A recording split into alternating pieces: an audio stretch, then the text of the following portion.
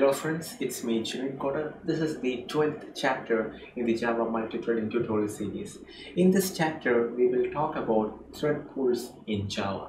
So first, let us understand what exactly is a thread pool. So if you search for thread pool in Wikipedia, you will come up with this article, and here they have a nice diagram illustrating it. So as you would expect, a thread pool is a collection of threads. So in this example, as you can see, we have 1, 2, 3, 4, 5, 6, total 6 threads, and each of them will be executing tasks concurrently, and we maintain a queue that is full of tasks. For example, if we have 6 or 12 tasks, then we will maintain all of them in a queue, and at a time we can execute only 6 of them. So we will execute first 6, then we will execute the second batch. So it will be like that. One advantage of using a thread pool is the use of threads. For example, here you have 6 threads. In the first batch, it will be used for executing 6 tasks from the queue. Then later the same thread will be used for executing the next batch. So it will go on like that, and the overhead of creating or maintaining a separate thread in your program manually is eliminated in thread pools. So let us start working on it. I have a sample work task that implements a runnable. So the task that we provide to a thread pool has to be implementing a runnable or a callable interface.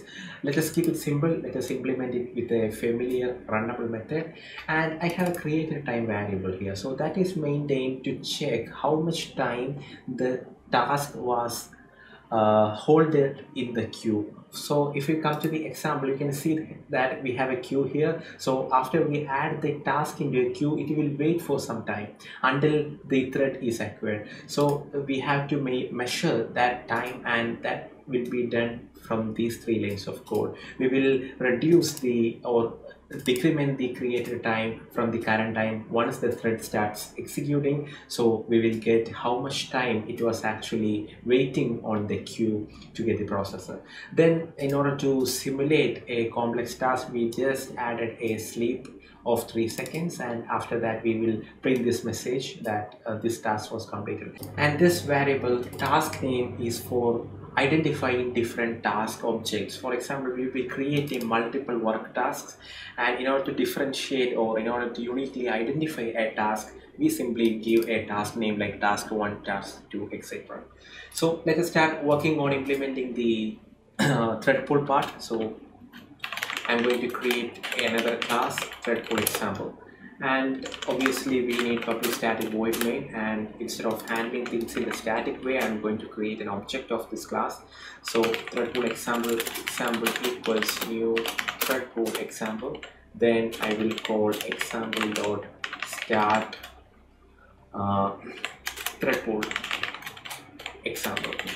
So just some names, nothing fancy.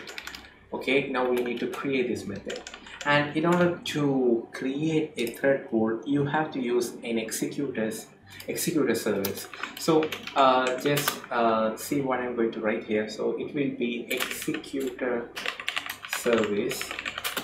So you can see that java.util.concurrent is available. So we will create executor service, and this is the variable name. Then it is available as a static one in the executors class. So there is no constructor available. You have to use the static method. So it will be executors. You can see that java.concurrent.ExecutorService is present, and there are a couple of methods that we can use to create executor service. So for the simplicity, let us start with a single thread executor. So what this will do is it will create a thread pool with only one thread. So only one task will be executed at a time once we add a task into the queue. So if you come to this image example, then instead of these 6 threads in the pool, we will have only one thread.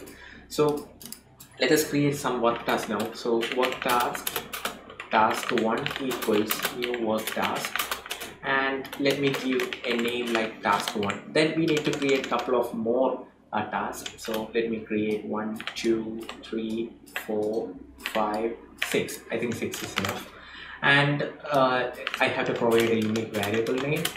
And the next thing is we have to add this work task to this executor service. So that is very simple. This executor service is maintaining a queue internally. You don't have to maintain it yourself.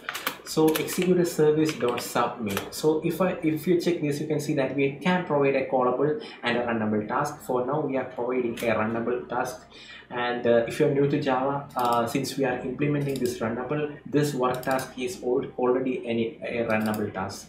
So I'm going to add each task. So task 1, task 2, task 3, task 4, task 5 and task 6. Now you can see that each task will take minimum 3 seconds to complete, because we have a 3-second delay in each of them. So the thing is, if we add task 1, it will immediately start executing by the single thread available in the pool. Then the then the task 2 will be maintained in the queue until the task 1 is over. Similarly, task 3, task 4, task 5. And the last thing we have to do is to wait for the executor service to finish everything, and we call this shutdown. So if you look at the documentation, initiate an orderly shutdown in which previously submitted tasks are executed but no new tasks are accepted. So after adding all the tasks that you want to execute using this thread pool, you have to call a shutdown. So it will wait until all the tasks are complete. So right now it is going to take around 6 into 3, around 18 seconds to complete this whole task. Let us check whether it is working properly by running this program.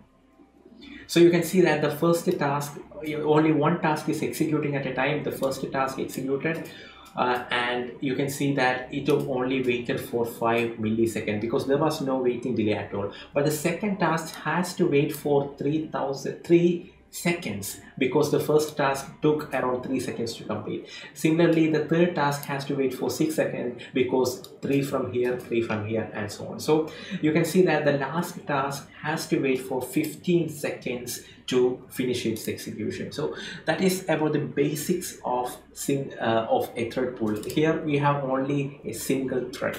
Now let us try something more interesting. Let us create a number of threads. So if you use this new fixed thread pool method, you can actually provide how many threads that you want in your program. So for example, if I give 4 right now, then out of these 6 tasks, 4 of them will be executed parallelly. So the maximum wait time will reduce from 15 seconds to 3 seconds because only the 5 and 6 will have to wait, because in the first iteration these 4 tasks will be running. Then after completing those 4 tasks, all 4 of the threads will be free and 2 of them will start working on this 5 and 6. So let us see let us see how it is running. Just before that, I have to show you that the thread name, because everything is thread 1 because there is only 1 thread in the previous example.